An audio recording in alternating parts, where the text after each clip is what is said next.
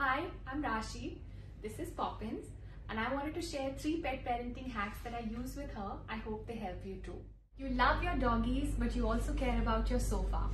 Wear wet gloves, and they work like a charm to remove all the doggy hair.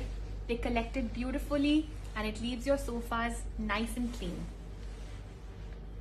Does your dog eat very fast and inhale his or her food? If yes, try this. Put a tennis ball into their bowl of kibble. They have to then work around the ball and it slows their pace of eating. Dogs and medicines can be difficult.